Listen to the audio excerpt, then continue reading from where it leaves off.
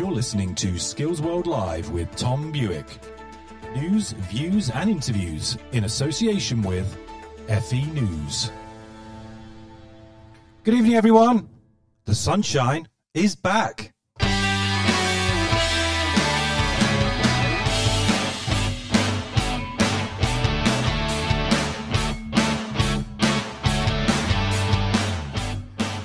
At least it was in my neck of the woods today. Whether you got to do a spot of furlough-induced gardening today or you finally mastered the mute button on GoToWebinar, it's time, ladies and gentlemen, to kick back and relax and let me, Tom Bewick, your FE Community Radio DJ, bring you an uplifting vibe of musical and topical debate on the only radio show dedicated to skills, apprenticeships and, of course, FE. That's right, folks. As I was reminded by an inspirational tweet I read earlier today, challenges are what make life interesting, and overcoming them is what makes life meaningful, it said. So, let the Skills World Live team serve you up another bumper crop of meaningful discussion and debate as we all face the coronavirus challenge together.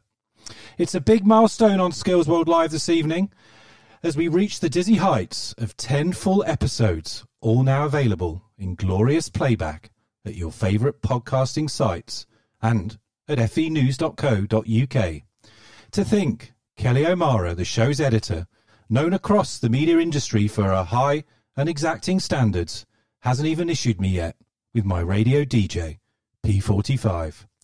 Coming up on tonight's show, we'll be focusing on the disadvantage and attainment gap in education. I'll be talking to a leading politician, Layla Moran, a former maths and physics teacher no less, about the disadvantage gap. And other sector experts too, from the world of education and skills, including a former education minister, who have deep insights and analysis of how, as a country, we are supporting, or perhaps not supporting, some of our most vulnerable learners. But first, let's find out what's making the news headlines in the world of FE this evening.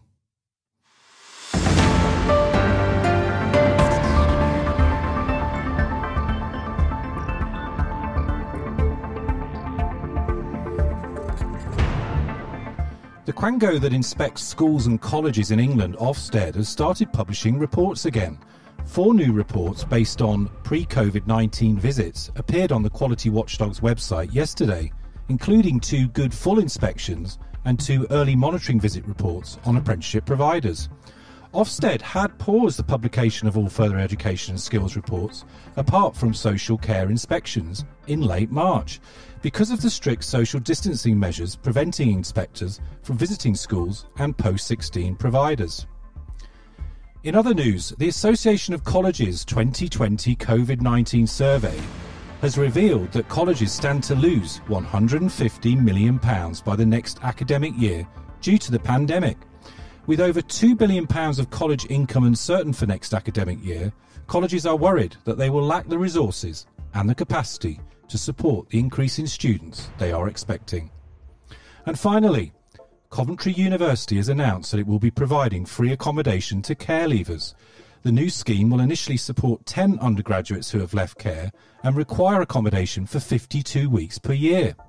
The Midlands-based university told this programme that supporting care leavers was a key part of its drive to help more students benefit from higher education who come from underrepresented groups.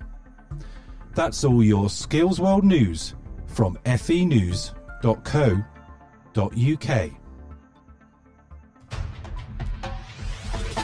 Contact us at Skills World Live. Email skillsworld@fenews.co.uk.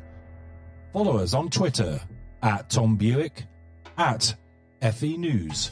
Use the hashtag SkillsWorld. Call us on 02032 900 111. That's 02032 900 111.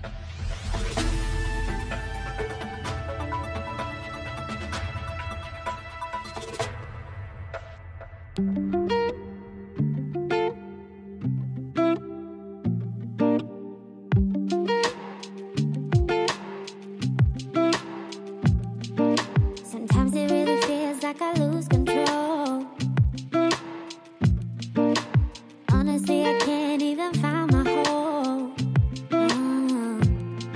'Cause when you see light, I tend to fade. With city lights and you're in space, and I don't think I'm ever gonna get it right. I'm drowning underwater, and you're just making it harder. Need to let you go to find myself. 'Cause I keep on falling, and you're the one watching. Need to let you go to find myself.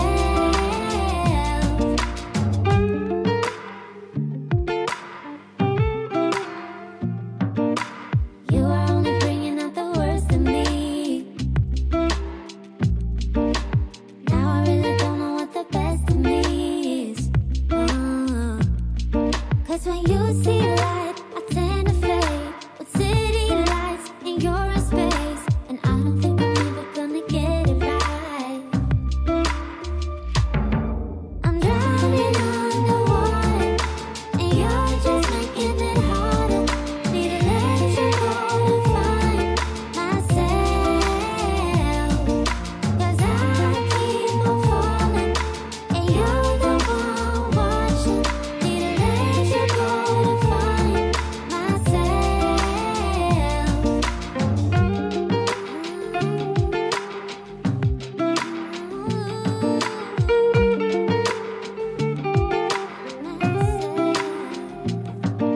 I'm drowning underwater. Need to let you go to find myself. 'Cause I keep on falling. Need to let you go to find myself.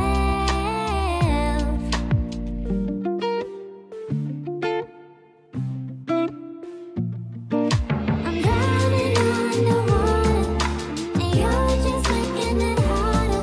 Need to let you go to find myself. 'Cause I keep on falling, and you're the one watching. Need to let you go to find myself.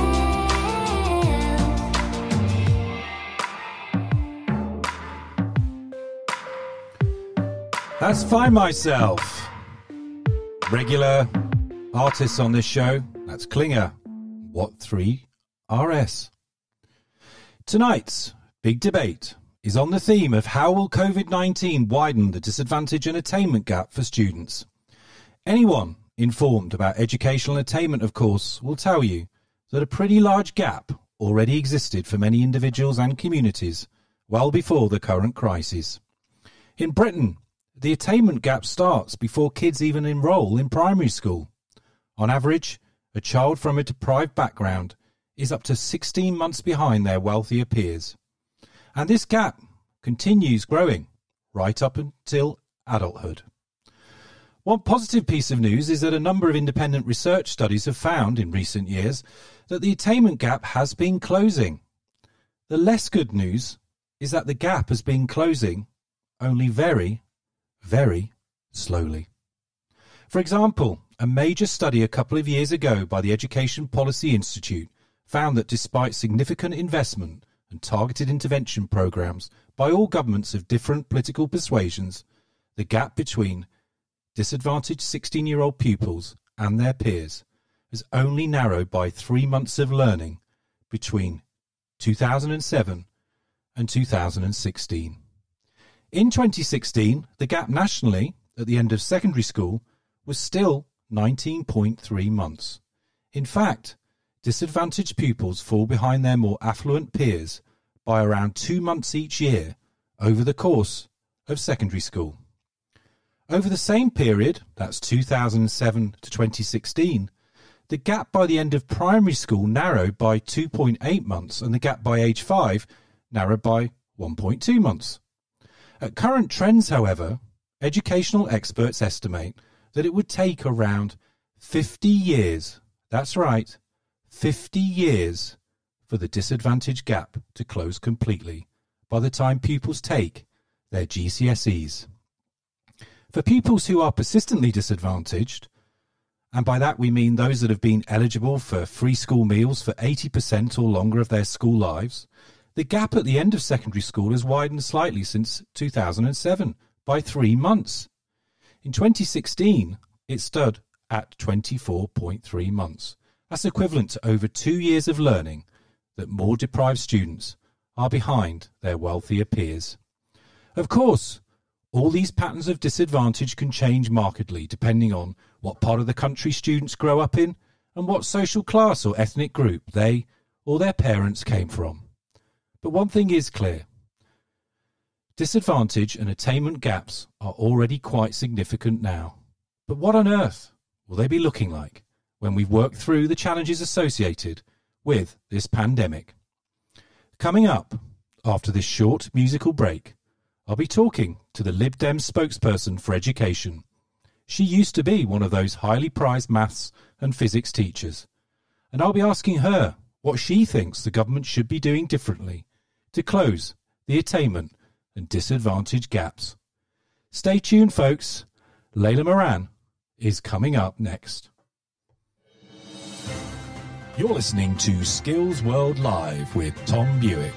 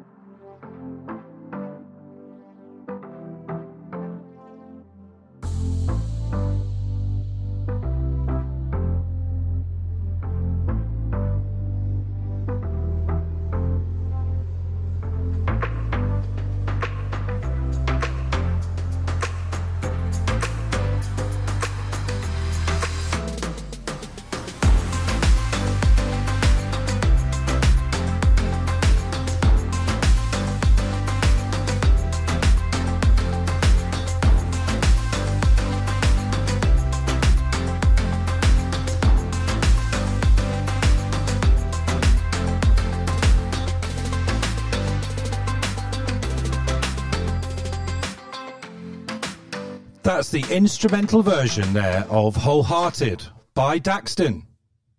Now, to kick off tonight's big debate, I'm joined on the line by the Member of Parliament for Oxford West and Abingdon, and she's also the Liberal Democrat spokesperson on education, Layla Moran. Good evening, Layla.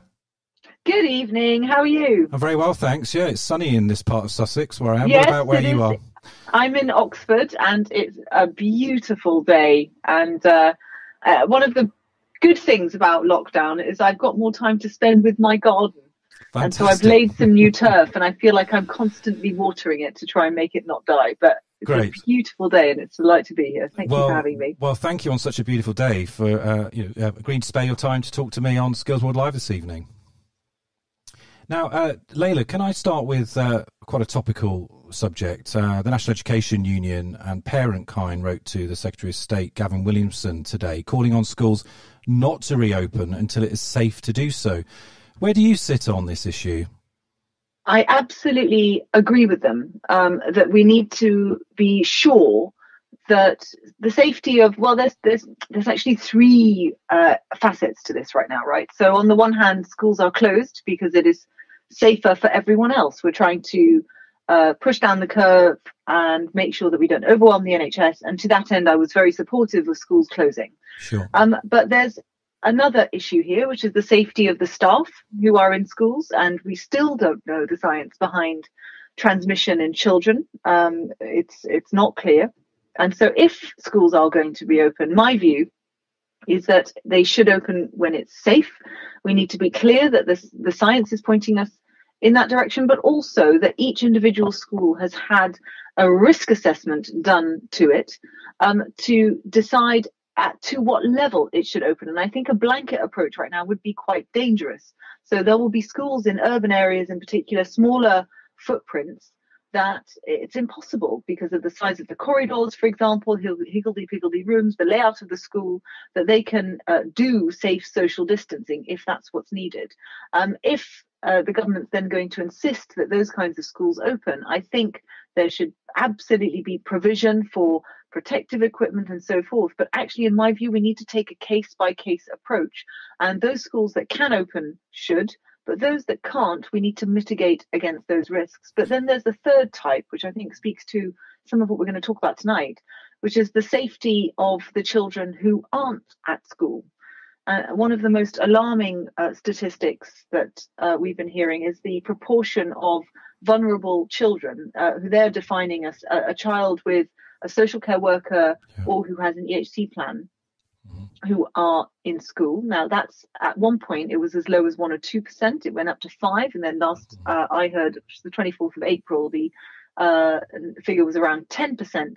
And I wanted reassurance from the government about the other 90%. Now, whilst it's true that there are many, particularly those with the EHC plans, where it's just better for them to be at home, for many of these kids, it's not, frankly. Yeah. And I mean, it's troubled families, and we need to make sure we have eyes on them. Yeah, I mean, it is quite a dilemma, isn't it? I'm a parent of 2 primary school kids and 1 secondary school kid, and you know, obviously I'm trying to do my best with my partner in terms of the homeschooling arrangements, but there will be parents out there who will be listening to this who, you know, themselves may be tying down sometimes 1 job, 2 jobs in a family, if indeed they'll still have jobs to go back to at the end of all this. I mean, you know, a lot of pressure is building up in the system, isn't there, just to sort of get things reopened again. And as you say there, and we will come on to this about disadvantaged kids, I mean, the one thing that obviously vulnerable kids do have when they get a state education is effectively they've got a corporate parent making sure that they're safe and well. I mean, to what extent can you execute that corporate parenting role when they're in lockdown with parents? Yeah, well, in my view, actually, I think there is much more that the government could do and could have done. And they have done some stuff, and I'm not here to government bash, and that's not the approach I've taken at all as an opposition MP. Actually, I think what people want to hear is we're working together and we're working constructively, and where that has been the case, I do that. But Tom, I don't know if you know, but I was a teacher for 12 years before I was an MP. I mentioned that on the show. You were a maths and physics teacher, no less.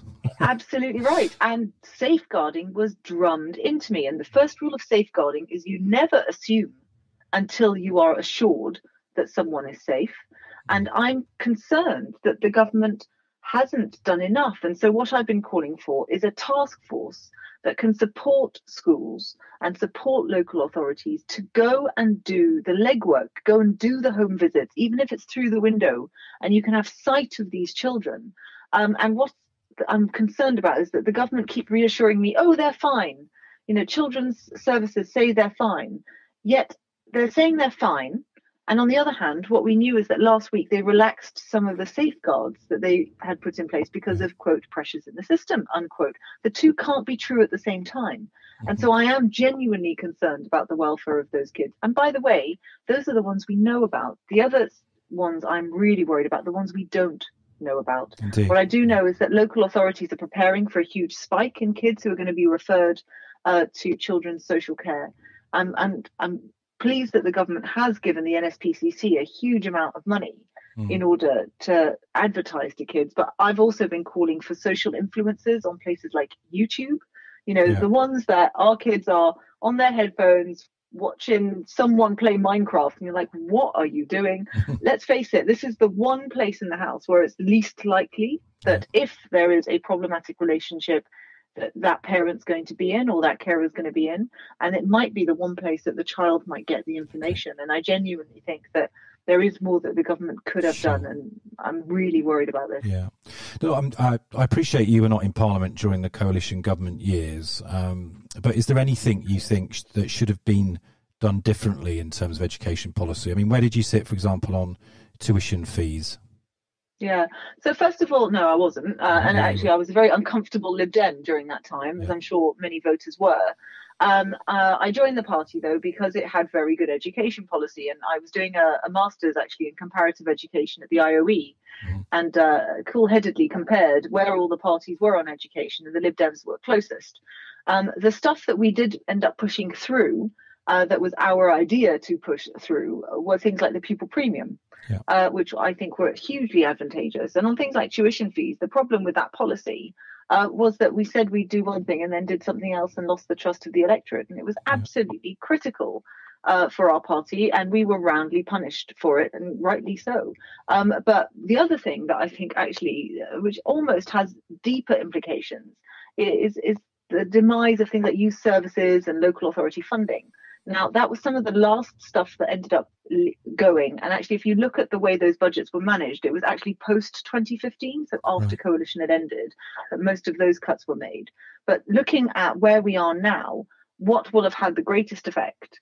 Actually, those services are the ones that I think should have been better supported for a much longer period of time. And that's successive governments that's happened under, and it's not good enough. These are some of the most vulnerable children in our society. And so at the last election, I tried to make as much a fuss as I could about this area. Of course, it was really difficult with Brexit going on. But, you wouldn't want to start from here, I think, is where a lot of people feel about different services. Now, tonight's show, we're looking at the attainment gap. Research shows that since 2009, it has been closing only slightly for primary school and secondary school pupils in England. And in fact, I'll be talking to David Laws, your former colleague, later on the show. I mean, he was school standards minister and introduced, for example, the pupil premium. But what measures would you like to see the government now put in place to really sort of speed up the progress of closing the attainment gap? Well, first of all, Tom, I think there's two things here. One, it has been there for a long time. It's been flatlining in the last couple of years. And if we had started before COVID-19, then there would have been a huge push that was needed. In my view, the curriculum in particular has become a bit backward facing. There's a lot that we should and could be doing if you look at other countries across the world. But actually, if you just look at the educational research, which is my background, about what works to close these gaps, what you want is a more child-centered curriculum. You want one that's sort of engaging them in their imagination, creativity and thought. You don't have this odd divide between skills and content, that data-driven approach that we see from Ofsted and the Department for Education through things like league tables and SATs. I wouldn't have. And in our most recent policy in the last election, I called for SATs to be scrapped and also Ofsted to be completely replaced and the abolition of league tables. These are the kinds of things that we need to do to really engage all children to make the most of their education.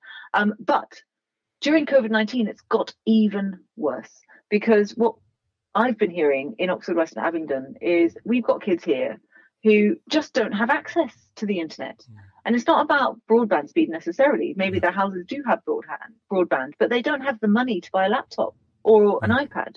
And so literally my office has been sourcing iPads and laptops for kids locally. Now, there's something wrong with this, because if you think, UN Charter for the Rights of the Child says that education is a right, it's a human right. Mm-hmm.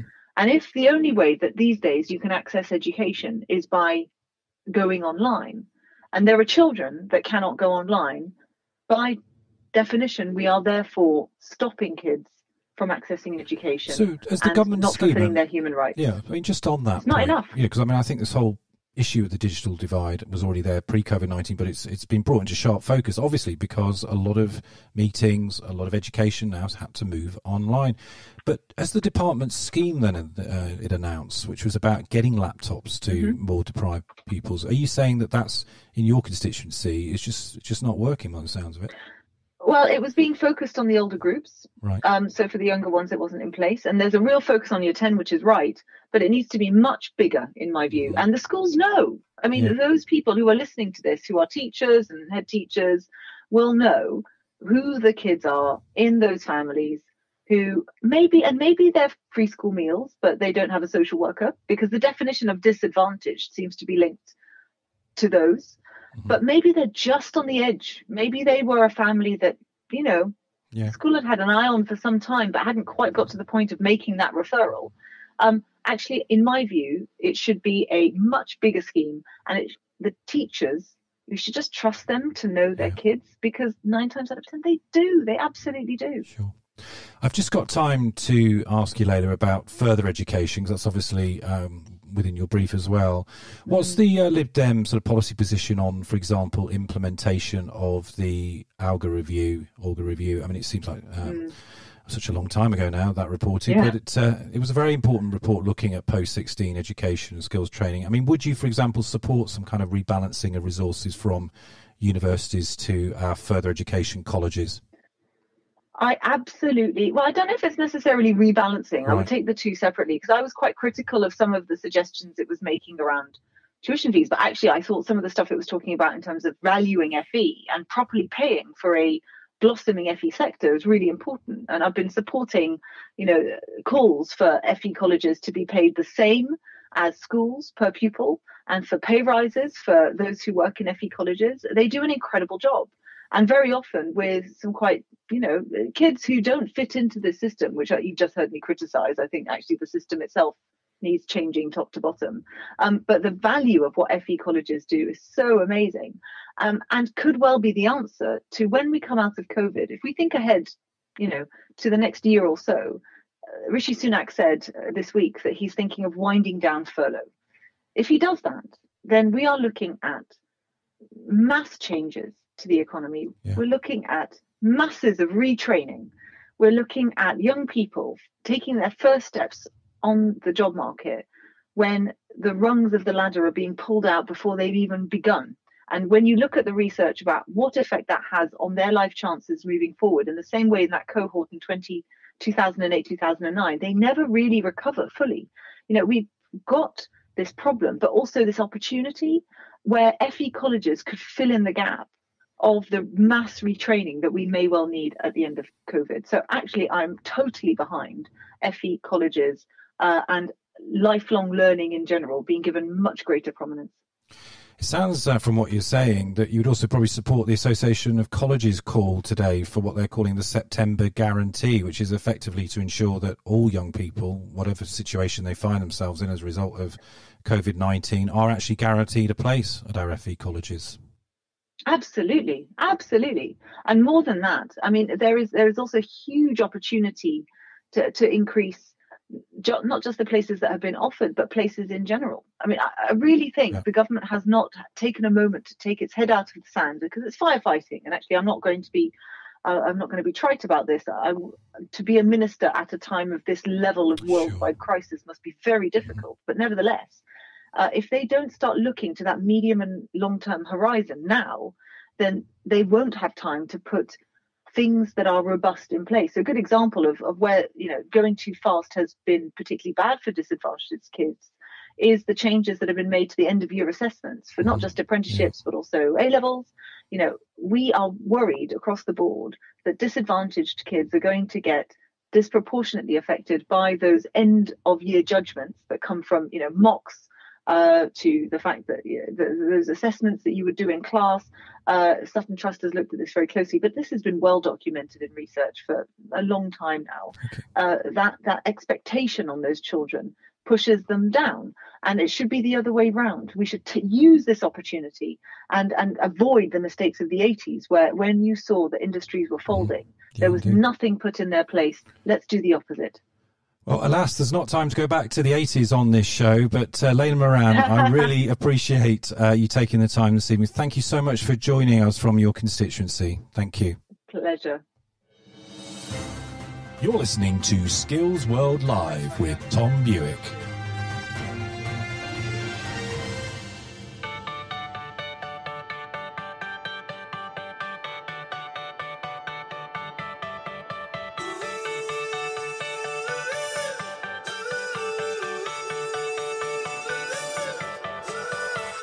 Still got your pearls hanging by my bedside. Still got your lips on paper in a trash now. I never knew love could be so sweet. I never knew it would sting. I never knew love like this would leave me in pieces. Oh, Emily, when did you fall right out of love? Oh, Emily, when did the magic stop for us? Oh, but Emily, you are the part of me I feel. It will kill me when you leave and close my door. Oh, Emily.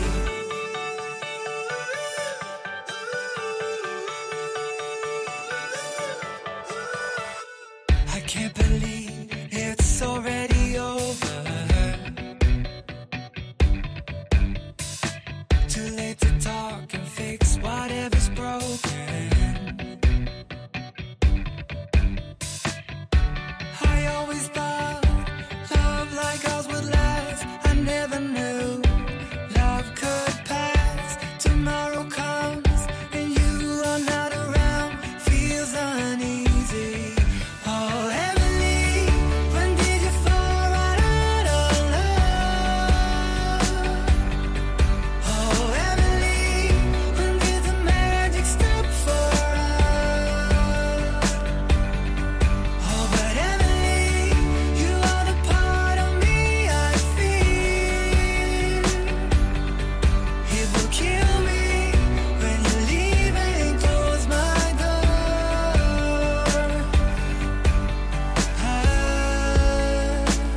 Who said it'd be easy to be in love? Who said that the sun would always shine? I'm not sure you realize what you are giving up.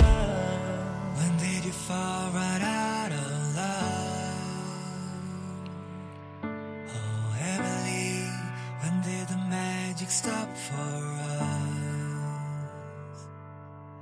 Oh, Emily, when did you fall right out of love? Oh, Emily, when did the magic stop for us? Oh, but Emily, you are the part of me I feel. It will kill me when you leave and close my door. Oh, Emily.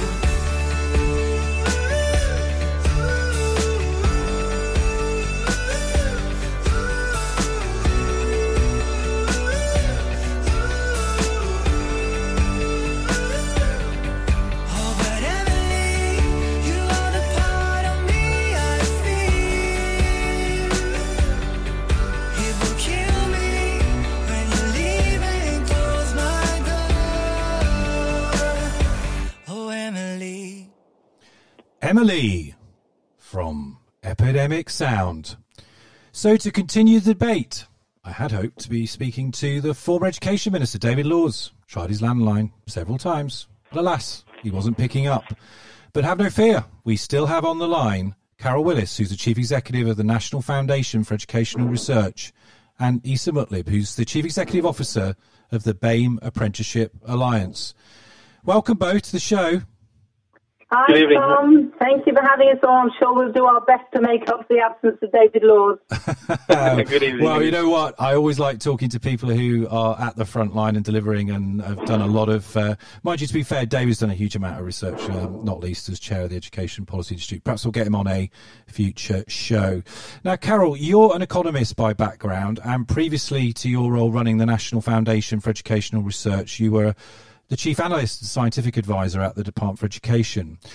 To what extent do you see, some of the challenges we're discussing this evening about the attainment and disadvantage gap, about really an issue for education, or is it more really about economic prospects that, if they were better, would perhaps tackle the attainment and disadvantage gap?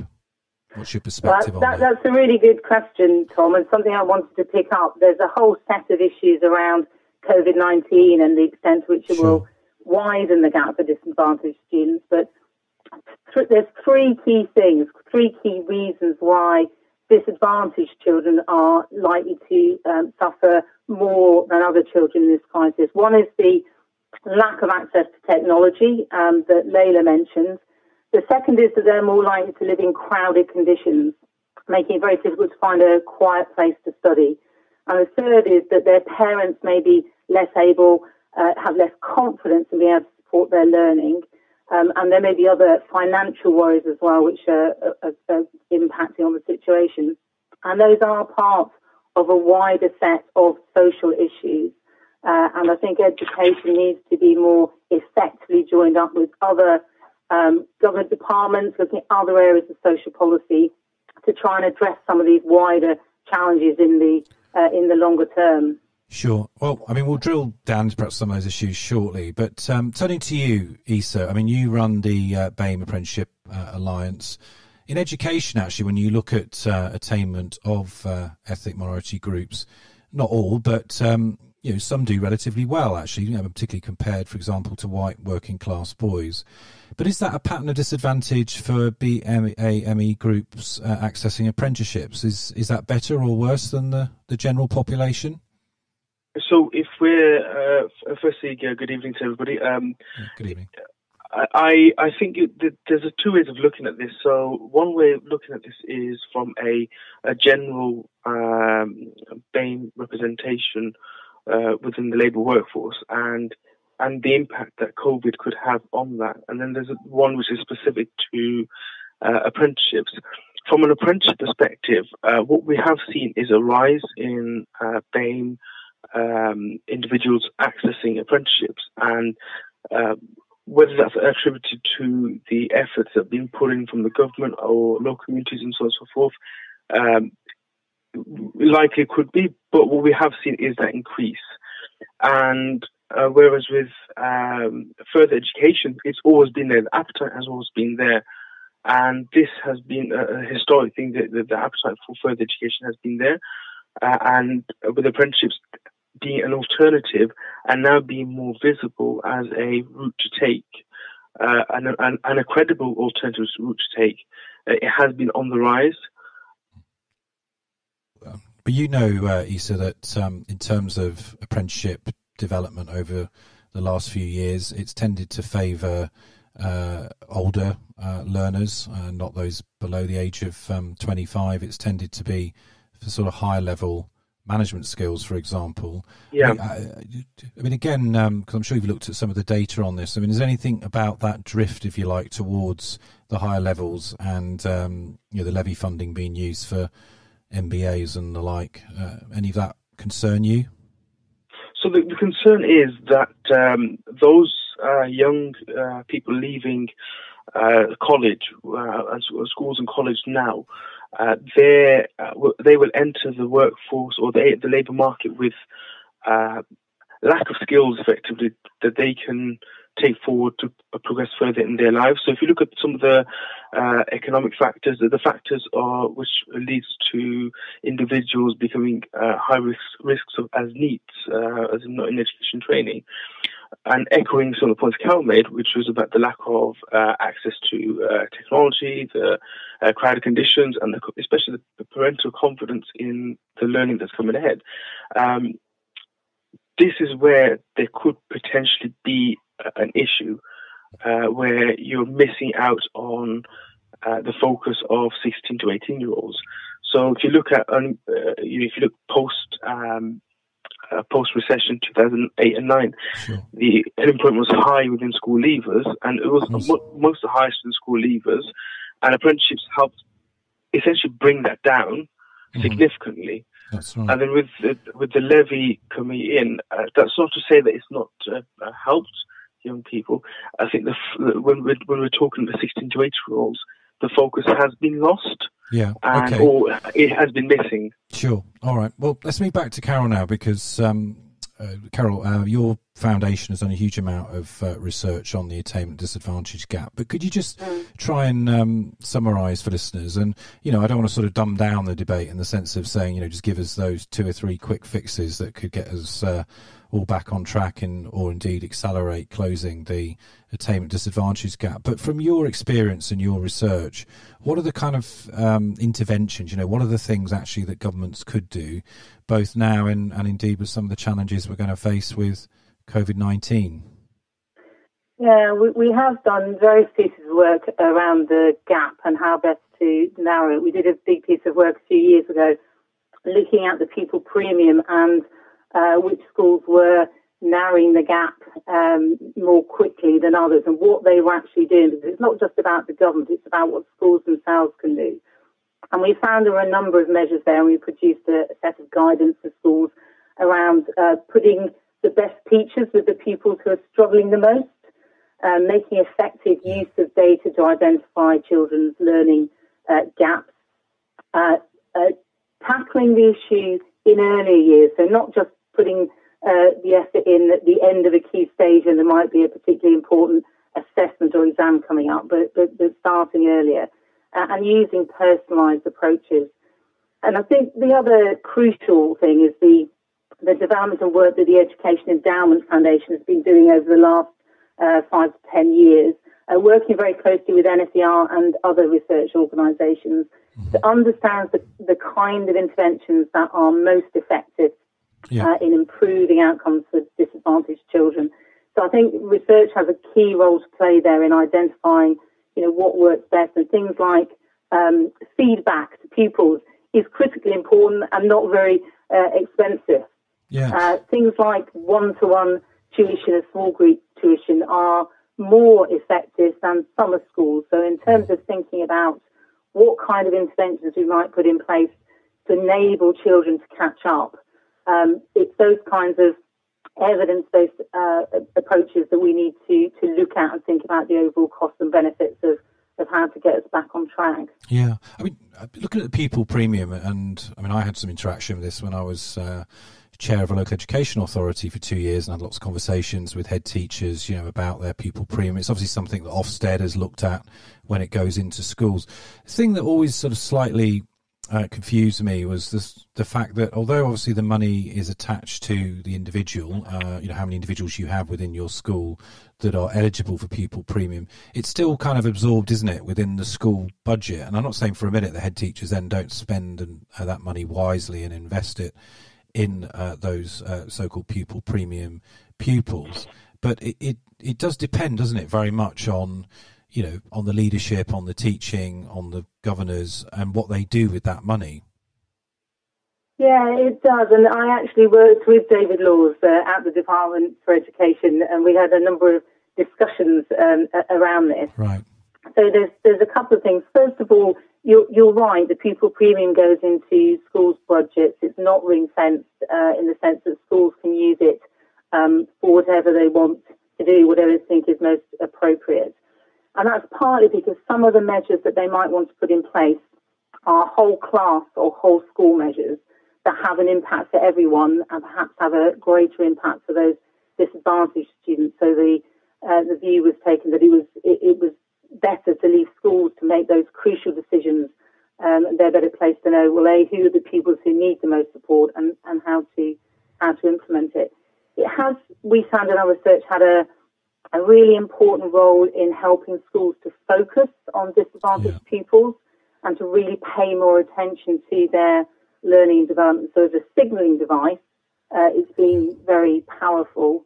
And of course, schools are required to set out on their website what their plan is, how they're using the pupil premium. And that's something that Ofsted look at when they go into schools. Okay. Issa, last word for you, because we're running out of time. Mm-hmm. Yeah. I mean, in terms of, if there was one thing, and I appreciate there aren't magic bullets here, but if there was one thing that the Institute for Apprenticeships and Technical Education, in your view, could make a change with how the apprenticeship model in England works when it comes to, for example, supporting ethnic minorities into apprenticeships, to remain in apprenticeships and achieve well, what would that be?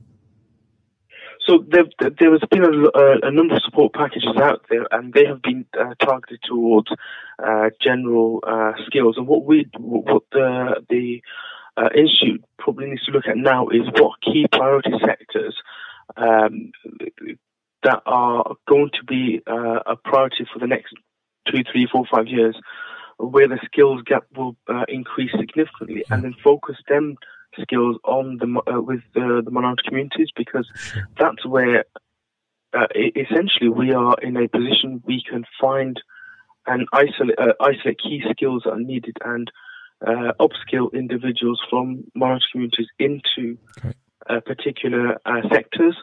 So I think that's probably where I would go. I would put the focus on that place. Fantastic. Tom, before we go, can I just have one last word? Yeah, go on. 20 seconds. I've got a whole list of very negative impacts here, but the PISA data, the Programme for International Student Assessment, outlines the fact that we have more resilient children in the UK than across the OECD on the average. That is, children from disadvantaged backgrounds who succeed against the odds. So there will be children from those backgrounds who can bounce back more quickly. Indeed. So there are some positives to hold on to. Absolutely. I agree. Yeah. And as chair of the Care Leavers Trust in Sussex, I know all about resilience, and I've seen it in those young people. So Carole Willis, Chief Executive of the National Foundation for Educational Research, Issa Mutlib, who's the CEO of the BAME Apprenticeship Alliance. Thanks for taking time to talk to me on Skills World this evening. Thank you. Thank you. Thanks. Call us today at Skills World Live. Dial 02032 900 111.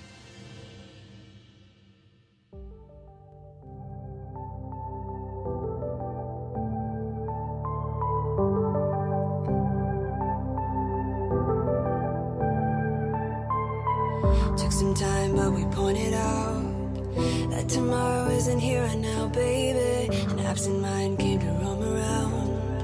Captured you in a foggy cloud, baby. Standing on my toes on the edge, I'm ready to go. See it clear when the shadows are lit, I'm ready to go. I'm taking matters into my own hands now. Let's face it, we only got this life to live out. So follow me, I'm ready to go. I'll take the lead, I'm ready to go.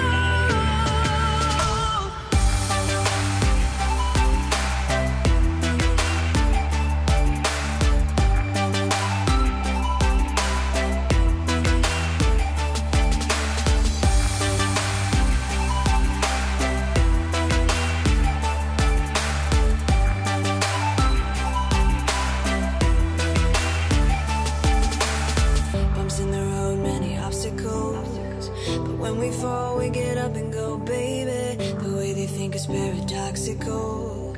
Captured you in a foggy cloud, baby. Standing on my toes on the edge, I'm ready to go. See it clear when the shadows are lit, I'm ready to go.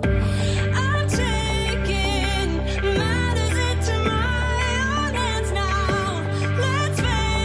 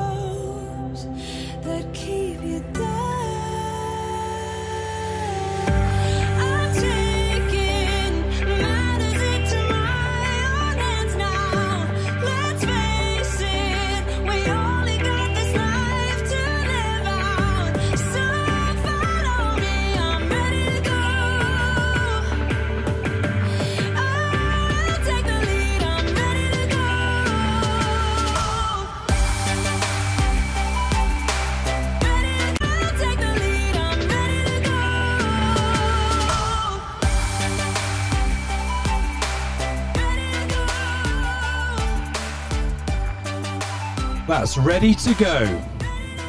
Celicy with Dinah Smith. I think that's actually the first time we've played that track on the show, so let us know what you think.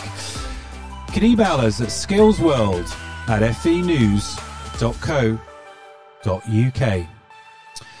Delighted now to continue the debate, and we've got two fine chaps to focus on this discussion with us about the attainment and disadvantage gap. Russell Hobby, who's the Chief Executive Officer at Teach First, he joins us on the line, and Sarfraz Ahmed, who's the Careers Advisor at Leicester College. Good evening, chaps. Good evening. Hi, Tom. Hi there. Great to have you on the show. Now, Russell, your organisation has done a huge amount since it was established to get more people from all walks of life into teaching. To what extent, though, do you think that closing the attainment and disadvantage gap is about, the quality of the teachers? We know there are many forces at work in a young person's life that help them to succeed or prevent them from succeeding at school. But I think the quality of teaching they receive is hugely important, and the academic outcomes that unlocks then gives them the opportunities in the rest of life as well. In turn, teachers need good quality leadership, and they need the rest of society to help them out. But I think, if we had to put our money somewhere, I would put it on the best quality teaching we possibly could. Absolutely. Now, Sarfraz, I really wanted to talk to you actually, particularly about career ambitions, because you'll often hear policymakers say that, and whether frankly this is an excuse or not, I don't know, but you'll hear them say that we can't tackle the disadvantage and attainment gap until students come from homes where there's more sort of career ambition. I mean, how true is that statement, do you think? It's actually fairly true, because I work in one of the largest FE colleges in the UK, in the heart of Leicester. Yeah, Leicester's very diverse. Very diverse. People coming from all walks of life. And the thing is as well, you often find that people from ethnic minorities, because they've come from different backgrounds and very diverse backgrounds, you get two types of people. One that are really ambitious. For example, they want to go right to the top. They want to become doctors and go into law and really do well. And others that lack the ambition because they lack the role models. And that's where it becomes really difficult sometimes, because you've got careers advisors and teachers and people like that. Sure. And then we sometimes have to build in that reality as well, to say, well, look, you've got this idea and this is where you want to go with it. Yeah. Russell, Sarfraz there talked about role models, and I mean, you must come across this a lot in your work. You've got people from different backgrounds who want to study and then teach different subjects. Some of them will actually not come straight from teacher college. That's the whole point of Teach First. It brings people in from industry, for example. But do you recognise that point about the importance of role models, particularly perhaps for those learners who are from deprived backgrounds and are switched off learning, don't quite get the whole, what some might call, the middle class game of deferred gratification and get good grades and get off to university and all the rest of it? Do you recruit teachers that are from, shall we say, quite challenged backgrounds initially, but they've themselves managed to get into teaching because they want to put something back in to the system? Yes, I do think role models are vital. I think you need to see people like you who've achieved great things, and in order to believe that you can do it yourself. And at Teach First, I kind of want both ends of the spectrum. I'm really keen for very privileged people to come in and spend some time in teaching and work with communities that are new to them. But also, I really want people from the schools that we serve to go on into teaching. And one of the proudest stats that we have is that 30% of the people we recruited last year came from one of the schools that we serve, which are those serving the most disadvantaged communities in the country. And I think that cycle, and many of them were taught by a Teach Firster themselves, that just pleases me so much. And although I agree to an extent about the aspiration thing, I do think that people from all walks of life have high hopes and aspirations. They have dreams about what they want their life to be, but they don't always see the journey between where they are now and where they would want to be. It's the gap between the two. And how do you bridge that? And they often lack those insights that those of us who grew up perhaps with better connections or more privileged, we just know how to get our first foot on the ladder. Sure. Networks, yeah, exactly. Yeah. Both, I really appreciate you coming on the show tonight. It's a fascinating subject, and I really hope we can actually get you back on again and talk more about the work that you're doing in relation to education and teaching and careers advice. But alas, that's all we've got time for on Skills World this evening. Thanks for joining us. Thank you, Tom. Thank you. Bye. Thank you. That was Russell Hobby there of the Teach First organisation, and Sarfraz Ahmed, who's a careers advisor at Leicester College. So that was episode 10, folks. Don't miss tomorrow's show, because I'll be debating the question, what should the UK skills sector priorities be? We'll be carrying an extended interview with Welsh Education Minister Kirsty Williams and my policy colleague Rebecca Conway. She's going to be back on the show as well.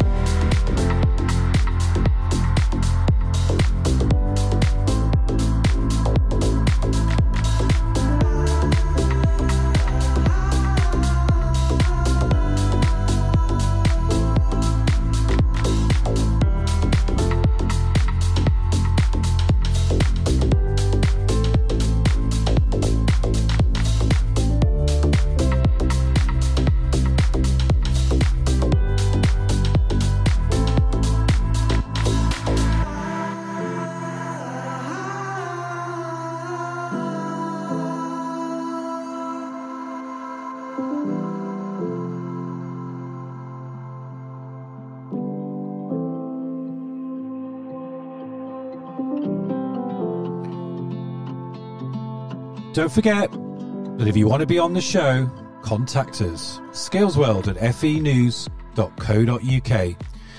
You can also call us on the Skype phone, 02032 900 111.